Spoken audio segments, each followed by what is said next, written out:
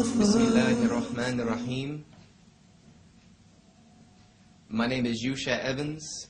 I am a former Christian youth minister who was guided to Islam 12 years ago by my intense study of the Bible, which allowed me to see the inconsistencies and contradictions, not only in the text but in the message. After that, I studied many religions, which finally led me to the light of Islam about 12 years ago. Muslims believe that Jesus is not God, and here's why. The reason we believe that Jesus is not God is not only because it's directly against the contradictory teachings of, or it's directly in contradiction to the teachings of God Almighty Himself, but because of the simple fact that it is against God's very own nature. For instance, in the preceding video we discussed some of the basic principles of who God is, starting with the beginning, that He is, as the Bible describes Him, the Alpha, meaning that He is the first, and that He is the Omega, meaning that He is the last, meaning that before Him there was nothing, and after Him there will be nothing. And everything that exists because of God and in distinction from God. Therefore, these two things cannot coincide and mix.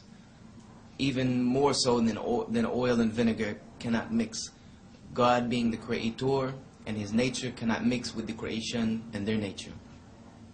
Now, some of the in-betweens, other than God being the creator, Jesus being the creation, God being the one who is not born, is the beginning, and Jesus being someone who was born, someone who had a beginning, and apart from God being the last, and that there will be nothing that exists after Him, we do know that Jesus as a human being does have an ending point.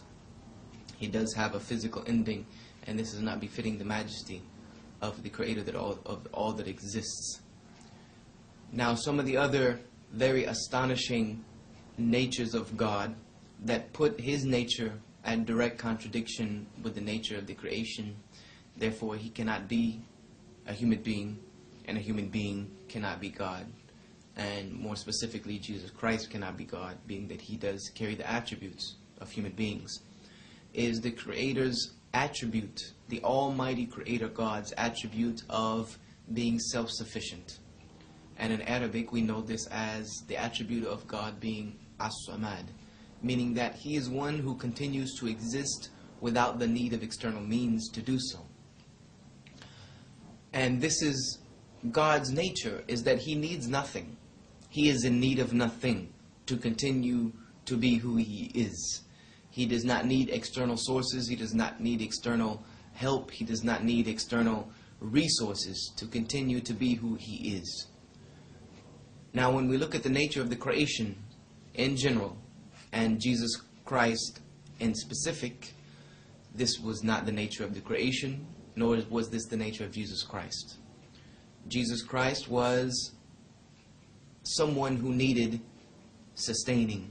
He was someone who was not self-existent. He was created in the womb of His mother Mary.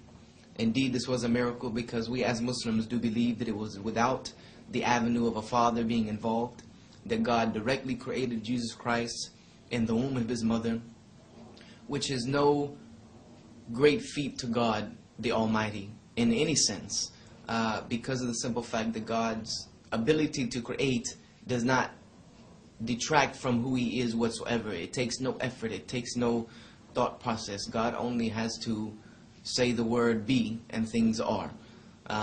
And if Jesus Christ's creation in the womb of a mother without a father was difficult, or if you think that this is an amazing feat, then we have to trace all the way back to the beginnings of human creation, to the first human being, the first creation, Adam, alayhi salam, peace be upon him.